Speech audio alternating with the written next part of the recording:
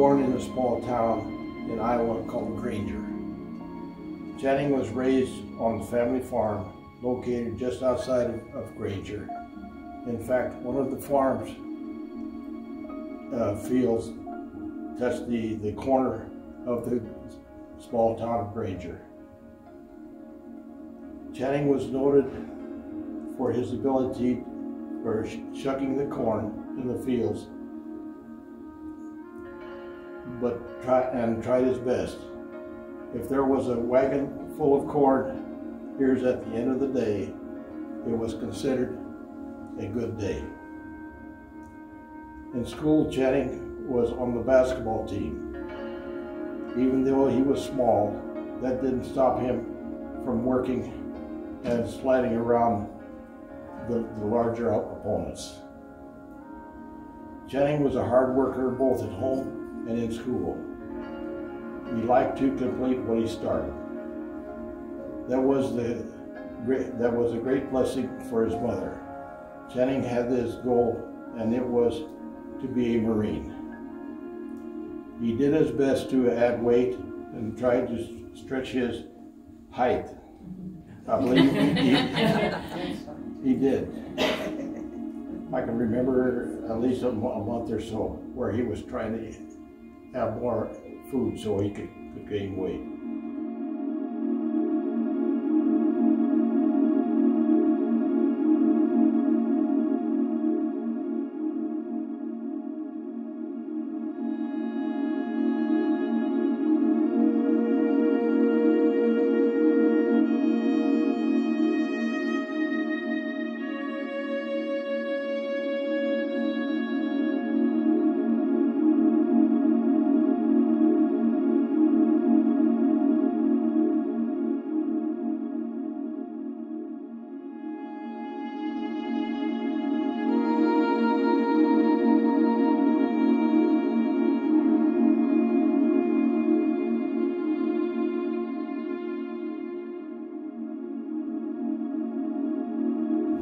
Dwells in the shelter of the Most High will rest in the shadow of the Almighty. And I will say to the Lord, He is my refuge and my fortress, my God, into whom I trust.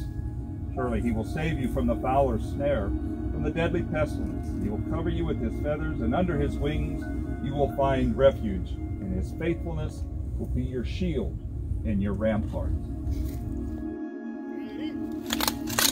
Hey!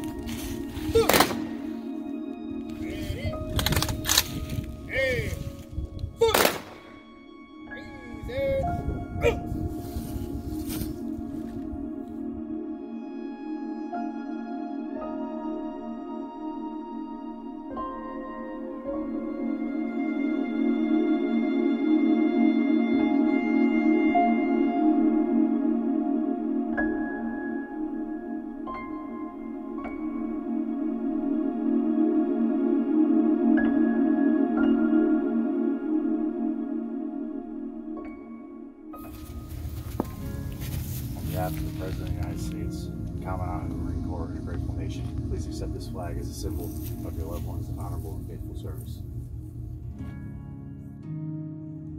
We thank you, God, for honoring us today with this memory of childhood. A memory of honor and duty and sacrifice. That we grow in a greater meaning of family.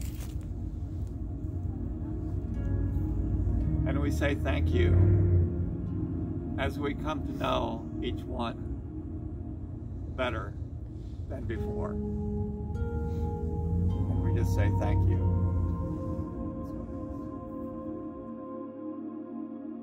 4 years ago, the Marines contacted me to see if I knew anything about my Uncle Channing, and I didn't know very much. 6 months later, they asked me for a DNA, of which I gladly gave to them. Did not hear anything for 4 years, and about a month later, they called me. They found him, and they identified him. You know, DNA is going to be a tremendous asset to bringing home our soldiers, our loved ones. I visualized my brother in his grave on the island with some of the other men. I know that when they located him, for some reason or other, they were buried over to the side near a fence.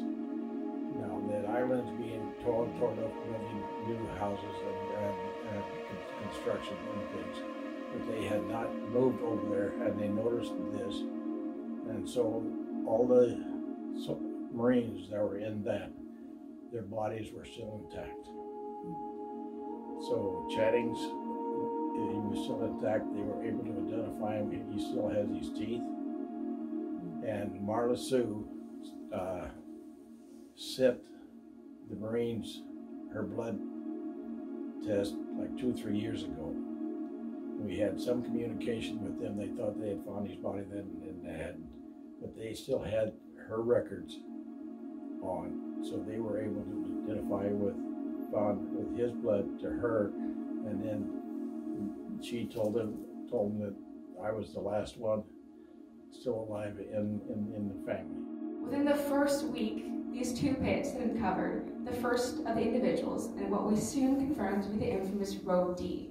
Now, this is a 4th row of individuals in a cemetery named 33 who had never been recovered after the war. And the row is so elusive, actually History Flight has been looking for it since the project began over 10 years ago, that many people thought it didn't exist, that it was a clerical error, that this Row D was something else, that the bodies weren't there. But I am happy to tell you that Private Channing Robert Whitaker was the 2nd individual buried in Row